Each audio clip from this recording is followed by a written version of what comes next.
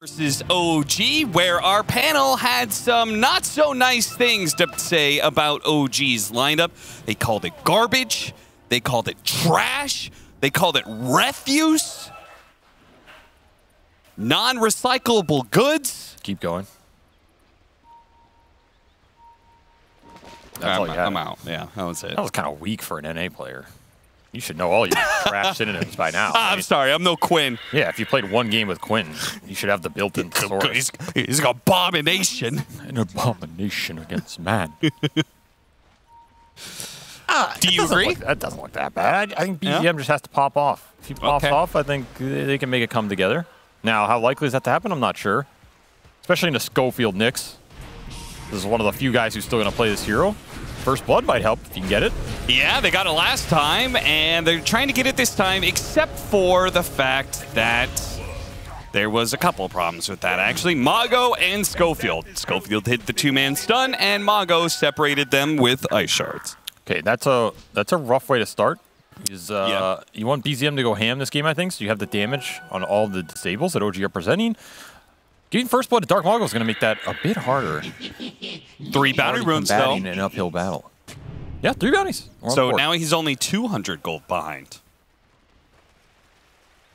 Easy. Easy clap. This is a pretty slow damage ramp for OG. I think that's the issue that the panel is having with their draft.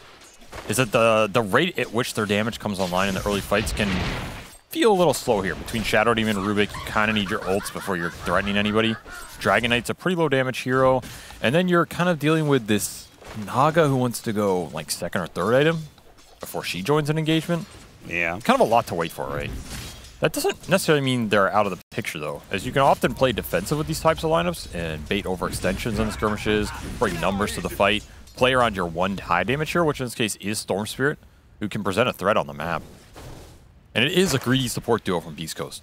Like, Nyx Phoenix is, I'd put it up there as pretty greedy. I mean, greed is always relative, but you ideally want a lot of levels on these supports as well. Is Taiga dead? Yeah. They're going to met. Oh, never mind. He had a lot of wand charges there. DM will take a lot of damage on his way out, but they will both get away from this meta in time. I find it particularly surprising that OG went for this kind of strategy after they got hard run over in game 1. Why? Well, don't you just think that Beast Coast is likely to pull the same shenanigans on them? You mean the Terrorblade? I mean, just in general, ending the game or securing a serious advantage by 20 minutes. Yeah, but that's why they have Naga. Naga, the ultimate game staller, the ultimate put you to sleep and I'll see you in 30 minutes. Set your snooze button, Cap. Yeah, but they have heroes to deal with that split push. Don't they? Kind of. I mean, their catch is only Nyx. I guess Tusk when it comes on later, but I'd argue Tusk is not... You can have issues catching Naga on the map. I think it's going to be more about the group up from Beast Coast. But I don't think the map is necessarily going to be an issue for OG. I feel like it's the 5-on-5. If you get auras on Sacred, you have a Phoenix Egg, you go in the pit with the tag team plus Metamorph. Are you contesting that Roshan? Are you contesting those 5-on-5s? And how do you get on top of this Terrorblade and burst him? That's where you want BKBs on the Dragon Knight and the Storm to be able to commit in and not give us Thunder. Ooh, who's going to die first here? The dive goes out. Another Fire Spirit. Taiga doesn't actually die to that, and he has 4 stick charges. But simultaneously, Stinger didn't want to stick around for Shadow Poison number 4. Get him on the way back. Got him on the way back, though. And he gets the double spawn here off the D-Ward for the small camp, so Stinger's having another pretty good early game here on his 5, setting Hector up for success, shutting down Taiga, who one might argue is the most important player for this OG lineup in a lot of their games. Like, if he has a good or bad game, it feels like that dictates where the pace of that whole entire game goes. Yeah. You know, I do kind of feel like this duo of Taiga DM don't win their lanes nearly as much as the Taiga Amar duo did. I'm not blaming DM for that. I'm just wondering if it's like a difference in heroes or something. Sounded like you were blaming him, but I mean, it is a difference in heroes. Like, Amar is an anti-carry player. He plays heroes to shut down the enemy carry and win the CS battle in a one-on-one type of matchup. Like these Razor Vipers, they're just going to destroy you. I also think that was one of Amar's strengths, is his laning was very, very solid. He knew how to abuse the heroes that he played and abuse them really well. DM is more of just a, you know, renaissance offlaner, if you will. Like okay. He's pretty good at almost anything in the game if you put him in there. And that flexibility is what OG were looking for. But it doesn't necessarily mean he's going to go to lane and dominate the enemy carry.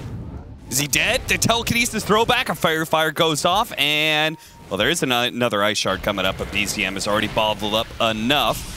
Taiga will hit the disruption. BZM, he is going to go for it. I was wondering if he felt a little bit too skittish about putting some damage on Schofield. Ultimately, it wasn't enough either way. You got to respect the Schofield bait, especially on Nyx. This is a hero where when you bait it out, he can turn around with the stuns. He has Fairy Fire, he has Stick, he has Raindrop.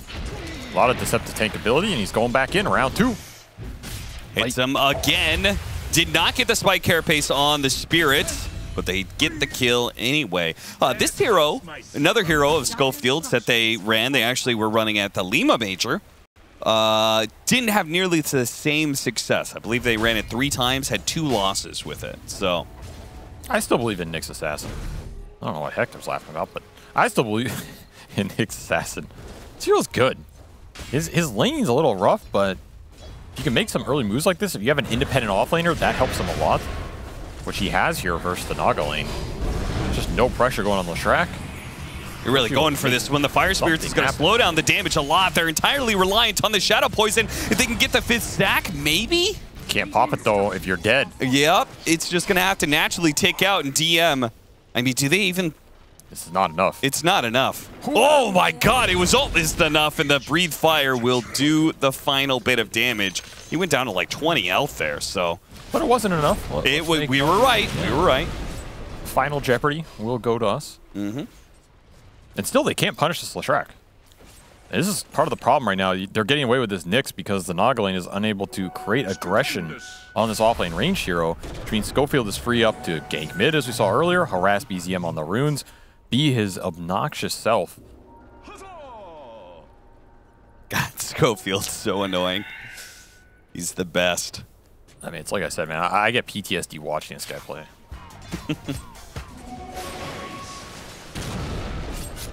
Radiant's top tower. I do feel like Sacred not being punished is pretty important because his game is particularly important, right? God, he got a courier too.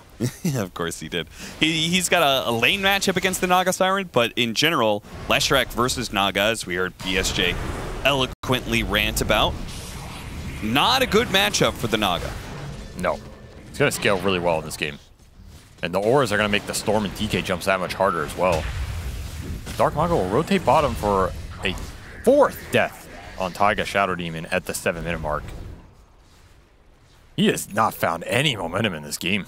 And Shadow Demon is a hero where when you fall behind on those levels, when you have a rough early game, it can be hard to catch back up because you fall behind in the damage. And then you kind of just have to stack, maybe clear some stacks, play really greedy.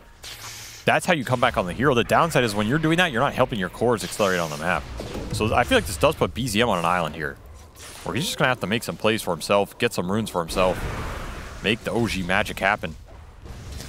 I will say his later strength is more dependent on his matchup, right?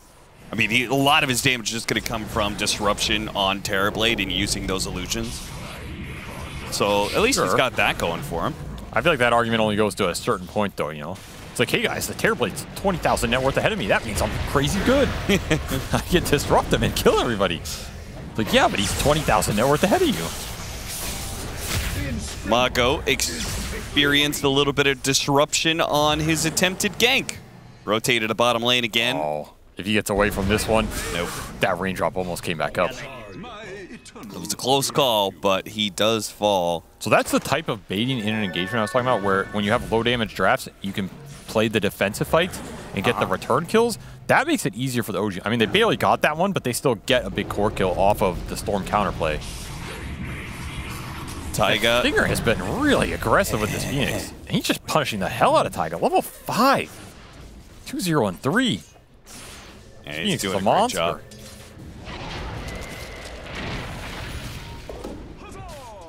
So they're getting a decent advantage out of this laning phase. They just got to be careful not to repeat that bit of overextension aggression that Dark Mago showed in that bottom lane. dive here in the top. He'll get the kill on Chu. Clear out the heroes out of this top lane and start taking the tower. Sacred, of course, doesn't have by Diabolic Edict yet.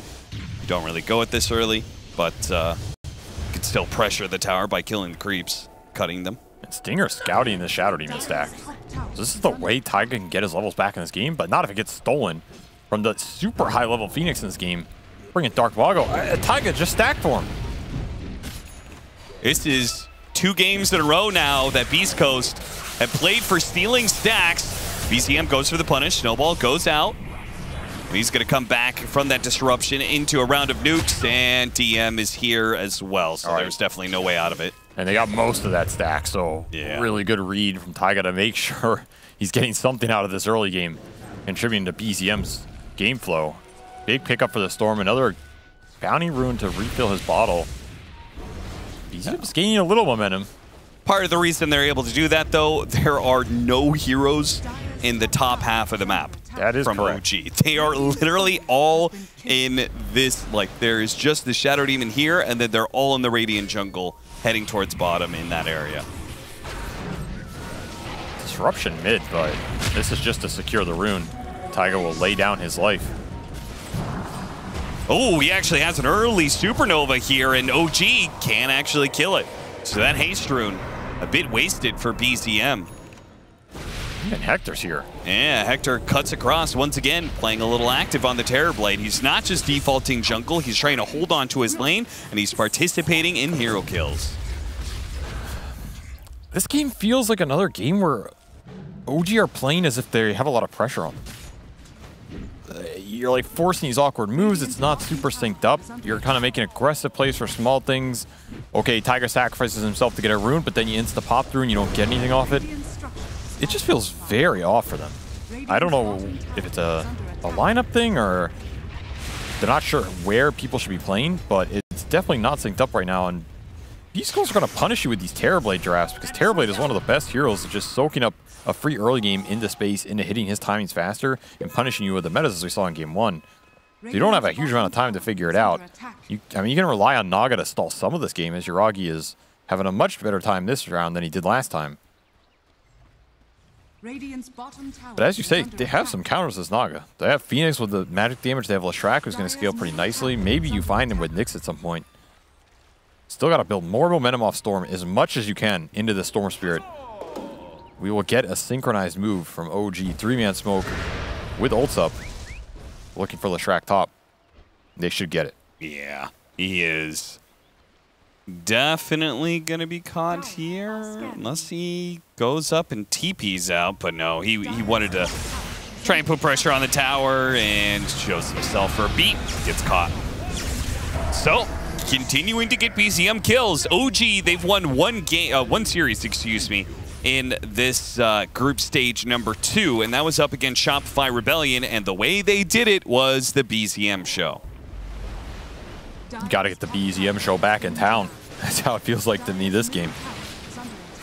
Just play around him. He's playing the best. I feel like OG have the best identity in terms of what he wants every game and what they want to do with it.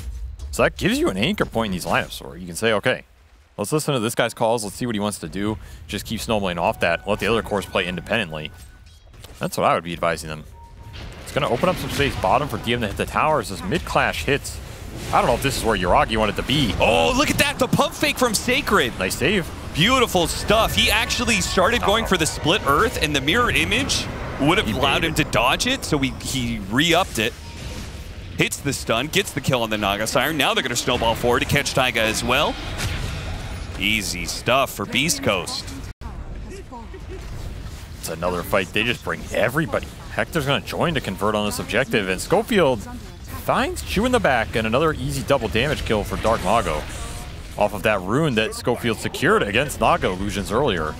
All the little things paying dividends here for Beast Coast as they continue their rampage in this series. This is just an awkward space for Yuragi to be in. Not respecting the amount of jump that they have, and Beast Coast bringing the pain. Got a whole lot of pain, fire, burning, and OG. I mean, they lose this series, things start looking a little dicey for them because they're 1-2 right now. They'd be 1-3 not a great place to be when your bottom 4 gonna get kicked out. Dragon Tail stun. Very important kill if they can get it. Dark Mago, short snowball, trying to dodge whatever damage you can. Not good enough. Schofield tries to go for the TP out. That is also denied. Taiga stops it with a disruption. And a purge finally finishes them up. Dust not really needed. Finally, a good move. We get some good jumps using both their cores, combining them. They have the damage from the supports. Level 4 shards stolen for Chu. That's a lot of extra early burst damage coming through on these jumps. And now that Naga can go to work on the map while your pickoff is finding some heroes. This is what OG want the game to look like. Yuragi getting farm, pushing lanes in, dealing with some of the Hector split push map pressures. He is ahead. His illusions are going to be a threat of their own. But your pickoff is pretty strong, and Beast Coast don't necessarily have the ability to stop you just running around and jumping a hero with your chain initiation here. Like, there's no big save, there's no big counterplay, at least in this early game. Just jump somebody with Storm, pull him into a Remnant. You can even jump away and then hit him with all the Fade Bolt, the Shard, the Purge. It's a pretty low committal go. Who wins in the illusion push war? The proxy war, I guess, that is going on in these side lanes between Terrorblade and Naga? Probably Naga. I think Naga is the strongest map control hero outside of that Furion Eggs. So I would give the edge to Naga Siren. And then Terrorblade just gives you more, like, direct pushing power. Yeah, objective taking earlier, Roshan or building taking if he wants to join those fights. Like, Naga is not really going to join fights super early to convert on tier 1s or Roshan. Does it a bit later. Second or third item, you can start joining those fights, be a bit tankier. But even then, your job in the fight is not necessarily to be the damage dealer. It's just to trade space with illusions, force people into awkward positions, maybe land a good song or net, and you want the damage to come from your other 2 cores. So OG are honestly not in that bad of a position as much as we were talking. All 3 of their cores are finding the farm. Yeah, if they can get to the second or third items here for the damage, then this split push with the Naga that can feed into those pickoffs is going to become an issue for Beast Coast unless Schofield can continue scouting and finding some room of his own. Getting a lot of damage on this tier 2 bottom. They're going to rotate to try and stop it. Hector, he's going to show up first. Taiga goes for the disruption. Quick Manta actually disrupts things, and they blow up the Dragonite so quickly. Mid lane looks like they're going to catch the Leshrac, but Beast Coast are going to get 2 here in this bottom lane. So 1 for 2 exchange, but I don't think OG hate that. No, because BZM is getting the big core kill mid. He's going to push him up to level 12 here off of that Witchblade finish. That was almost like a suicide push from DM. He's like, all right, I know I'm going to die down here, but whatever. We're going to get more farm out of the map. I'm going to come back in 20 seconds anyway. I mean, they got a lot of big spells with long cooldowns out of them. Yuragi was cutting both mid and bottom because he was playing inside of the Radiant Triangle, so he threw his illusions into both lanes. I mean, there was a lot of good things for OG there that I think make up for that second kill that Beast Coast got. This is prime Naga position, the prime real estate, you know. You're used to that. You live in LA. He's got beachfront property right now. When you can cut both those lanes from Triangle, that's where you want to be. Now he gets the TP back, and 5-man fight for OG. Looking for Hector. They're going to burst him. Oh, did he impale? It might have just saved him. Can he get out the thunder? No. Good thing that Chu was outside of that area. Gets the telekinesis to keep that chain disabled. Now the Nyx assassination is problem. No, it's going to be the Swordseer who dies instead. Oh dear, BZM. That Carapace in the nick of time from Schofield. He continues to punish. They're going to catch Yuragi too. Underneath the tier 2, this is a pretty dangerous proposition. Never mind. What are you doing there, son?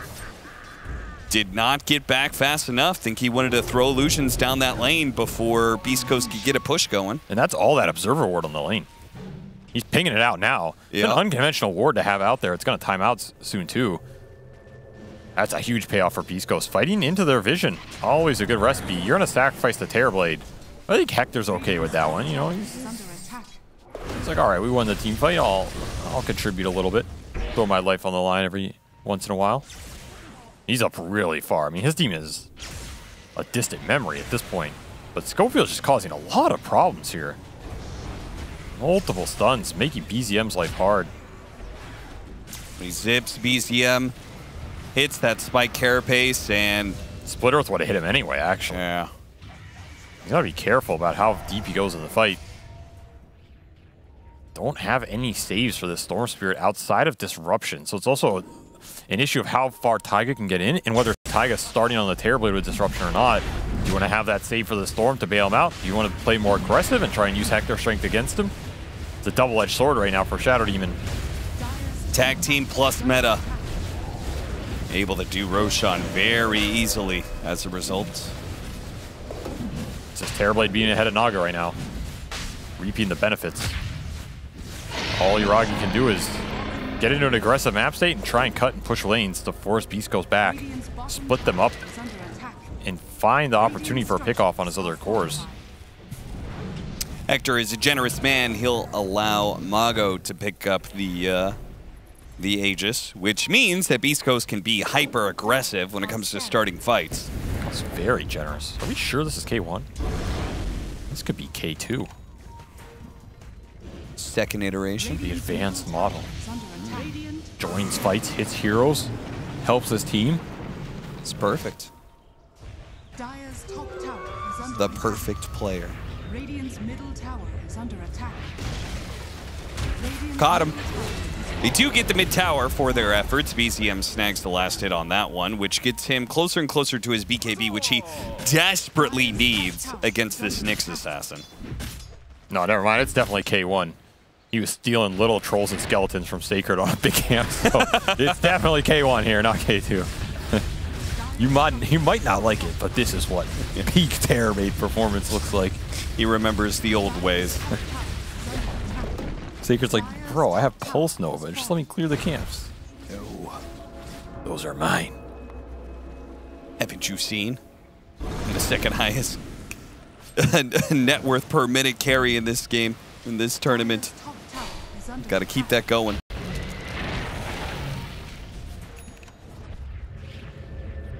That's gaudy finished at 21. Oh my word, this is a farm Terrorblade.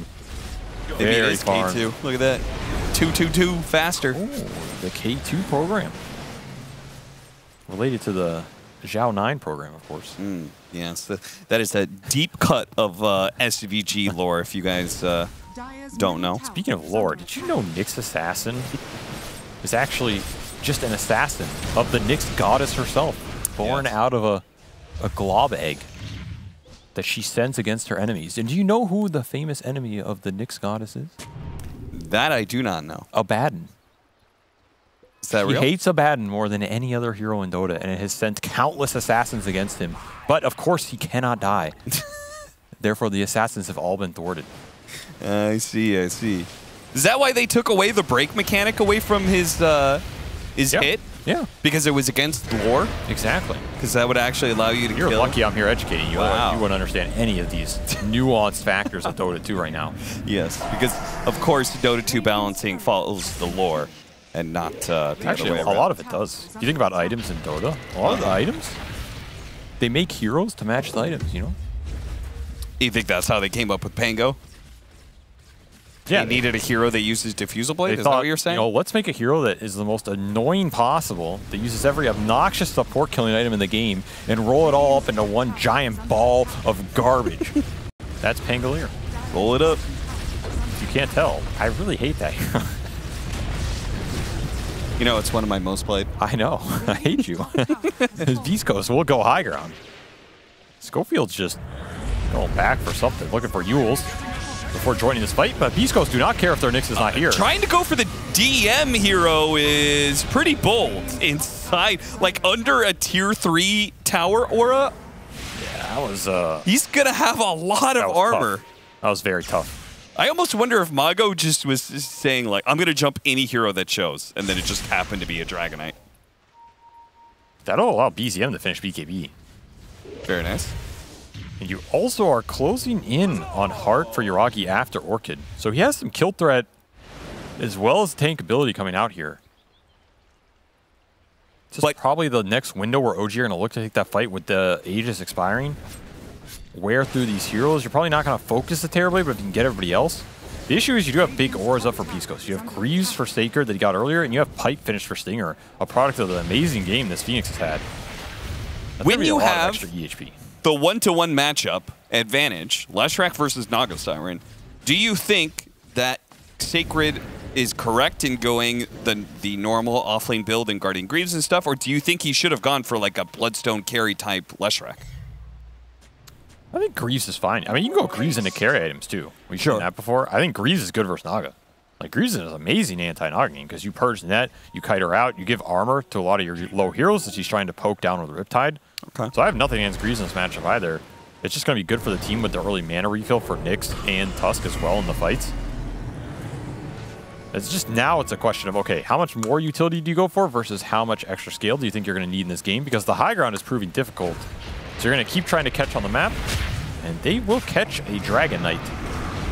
Sir Davian. Oh, they're going to try to turn. BCM thinking about it a little bit. Does, of course, have his BKB that he can fall back on. Eul Scepter helps out Schofield, zip away from BCM. They TP out, so they get the DK kill. Now, no BKB on the Storm Spirit. They get a +1. The Rubik dies as well. Chu falls. An opportunity presents itself, perhaps, for another objective. I mean, at least it's tier 2. Hector's here. Hector doesn't show up if you're not killing something. Dire's middle tower is under It might be you if there's nothing else. So if you call him to a fight and there's nothing to kill, you're saying he's going to kill you? That's the face of a man who's not afraid to deal with his own teammates. That's all I'm saying. BZM's going to do a little bit of zipping back and forth, but his BKB is on cooldown, so Beast Coast, nicely timed push. There is going to be this obnoxious Naga Siren constantly split pushing them. Taiga shows for a second, and Dark Mago is instantly on top of him. Now they are pretty grouped up. This is kind of awkward. BCM's going to get a decent amount of damage on his zips in, but DK is not going to get any damage because he dies. Hector pops BKB looking for the Sunder. Can't quite get it. He's going to have to use it on an ally. Use it on Schofield. The song is going to be able to catch them. This is OG's opportunity to turn the game around. They have a stun after it. No, but they do have a silence. Oh, what a stun from Schofield. They're turned around and instantly BCM is dead. And OG, they collapse under the weight of Beast Coast. Schofield, you god. That was disgusting. Stolen impel from Chu bought him a little time. Just a little bit. Taiga's trying to buy a little bit more time, but he will eventually die. Now Yuragi's caught in here as well. Telekinesis throwback, but the Split Earth holds him in place. DM comes forward with the Dragon Tail. That's a lot of damage. And that is Hector taking out the Fireball. 50, 40, 30. Not good enough. That's why you buy Greaves.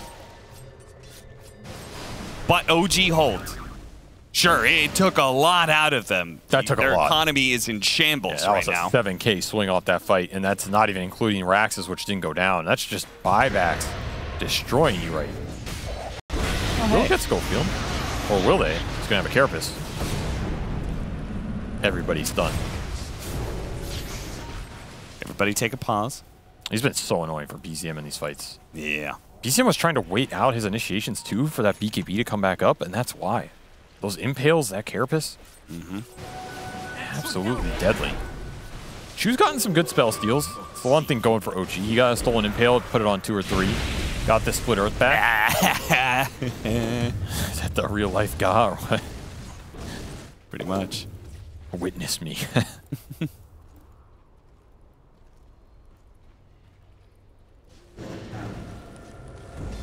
Stinger's having a good time. Level 14 Phoenix with a pipe. Yeah, he's having a hell of a game. They don't really have the best egg hitters either. No. It doesn't even feel like they've been close to contesting the engagement. Not to mention, you can just Sunray pipe whoever BZM jumps, and he's going to have to reset. So the first go for OG is not a kill. Has to be the second or third time around. Oh, where you going, DM? You gonna do a little split pushing? Does that blink here? Throw a little fireball action out there? Not gonna happen. Schofield saw the whole damn thing. The goddess Nyx is being appeased in this game. By the way, yeah, I was gonna point that out. Yeah, 2 fluffy hats. It's about where Nyx rates, I think. 2 out of 4 fluffy hats on the scale, yeah. You know, we don't see this hero a lot. That said, fluffy hats are really good on this hero. Yeah, I mean, the heroes, weirdly, his best spell is Spike Carapace, right? Why is that weird? I mean, I think classically, when you think of Nyx Assassin, you think of his Mana Burn or his Vendetta Impale. But really, just him existing longer in fights and getting multiple spike carapace. I don't know. I feel like if we learned anything yesterday, it's that porcupines are imba, and what's more imba than a quill attack from a beetle? I feel like that falls in that category. I like how every single time, if there's no heroes around, he will impale the illusions, the disruption. Oh, the Eel Scepter! It's going to force the BKB. Yeah, PCM forced to use that BKB, and once again, there's the heals you were talking about. He's trying to go on the Nyx Assassin, but can't do enough damage. Now you don't have Storm BKB for this team fight. You just can't even go in here if you're BZM. Rocky has a full Bloodthorn. You're going to have to use Naga. You're going to have to use her now. Trying to wear out this meta timing. It's running out in 3. Okay, that's interesting. Melee Terrorblade, and they've caught the Phoenix. What a oh, stun. the snowball save! He's going to be able to get off the Supernova as a result. Oh, gee, they couldn't even kill the one support that they tried to initiate on. BKB snowball save guaranteed in this game. It's just too many targets to focus. Impale lands on Yuragi. Nicely played. Schofield gets another one. They do get a glimmer out. Yuragi playing away, but the rest of his team is exposed. And he just cannot do the damage without them. Once again, Spike Carapace catches DM's Fireball, allows him to hit a follow-up stun, and that's the game. One last Schofield tip for the road. Clean 2-0 for Beast Coast. That was just a very one-sided series. Absolute stop overall. Beast Coast, they were on the same page today, and it was, we're going to run at you with some good old Terrorblade lineups. I would not be giving this team second phase terribly. I'm not sure what's scarier in general, but it seems like they have a very good idea of how to play around this hero when Hector's on it. They just run at you, they take early objectives, they take early buildings. He's very comfortable at dealing with the map, so the rest of his team can group up and play this kill style. It just felt like OG were unready for this series today. Maybe trying to figure some own stuff out for themselves in terms of how they want to play and what works for them. So, you know, I'm not going to fault them. That can always be the case, but they've definitely got to start to reset and find some growth or momentum in this tournament, because they are not on an upward trajectory right now. There's no other way to put it. Yeah, with a score of 1-3, they kind of need to like win out the rest of their series. Meanwhile, Beast Coast have gotten themselves back into 2-2 position, so tied up with Shopify and Tundra after this. Nicely done. Beast Coast take the series.